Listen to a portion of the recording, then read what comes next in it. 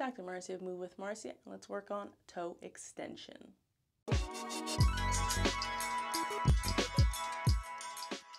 Toe extension means bringing your toes towards your nose. So why would that be important? Well, the feet need to be strong. That's your foundation. That's what's holding you up. So a strong, stable foot will really make a difference if you have plantar fasciitis, knee pain, hip pain, anything at all, really. Whether or not you're able to walk, if you bear weight through your feet, having sturdier feet will help you with your transfers, that sort of thing, getting in and out of bed as well. So don't discount it. So what you need to be able to do is pull the toes up towards your nose.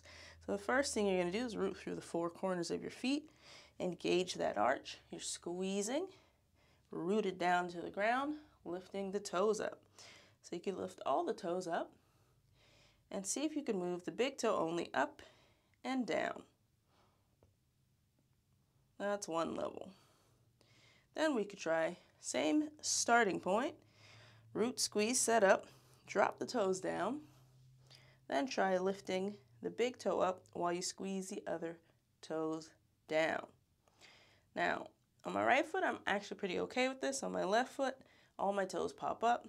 So on my left foot, I actually help those toes stay down and give it a little pressure. That's okay. The aim is to figure out how to move the big toe alone, and you should feel some action in the arches and the top of the foot. Now, if you have a big toe that kind of just goes out to the side, you can also help those other toes stay down and give your big toe a little guidance if you need to. Or you can practice with both of your feet together. Roll up a paper ball, put it in between so that you have to squeeze in and pull up.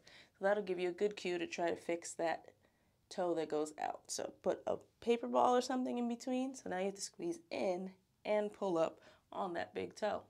Make sense? Alrighty, so those are a few moves you can try at home. Don't need anything but your body. And it's a great way to stay in shape. Cool. Hit that thumbs up on your way out. Toodles.